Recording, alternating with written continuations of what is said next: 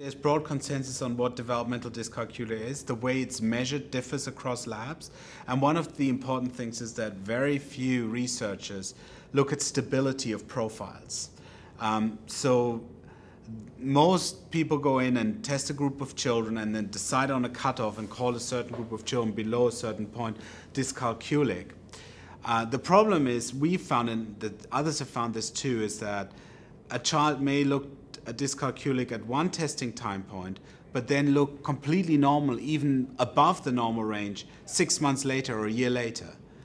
So the reasons for being bad on a math test at one time point are so variable. Maybe you're tired that day. If you then end up having the same math difficulties repeatedly, then that's a warning sign. So it's all about the stability of the profile. One of the key predictors of developmental dyscalculia is their difficulty in processing number symbols. So when you ask a child with developmental dyscalculia to compare which of two number symbols is larger, or also whether 3 number symbols are in the right numerical order or not, they're significantly slower than their typically developing peers.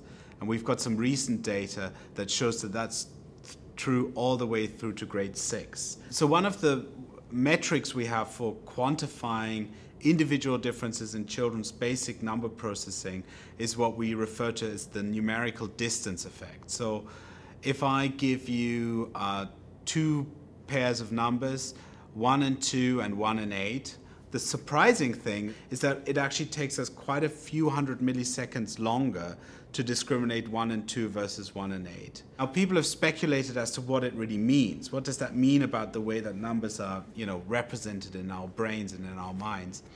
And one of the most popular metaphors is that we have an analog representation of number, where you have some sort of mental number line. That doesn't actually mean that there's a topographical organization of number in your mind, but it's a nice metaphor, this idea of a number line. When you see the number 4, there's a very strong activation for 4, but that activation also includes numbers 3 and 2 and 5 and 6. So it's not a precise tuning to one specific number. And that, of course, creates overlap between the representations of numbers that are very close together and numbers that are further apart. They share less representational variance on this number line, if you like. So it's been shown that children with developmental dyscalculia have a larger distance effect than children without developmental dyscalculia.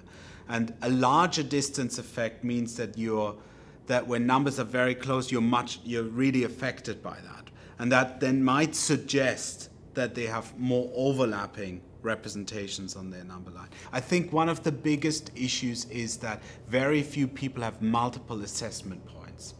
And I think that's a huge problem, because a child at one point, at one testing point, where a test can take only about 2 minutes, maybe they're not motivated. Maybe that year they're interested more in hockey. But the next year, because their parents have started to refocus and they do fine, so they looked like they were dyscalculic, but they're actually not.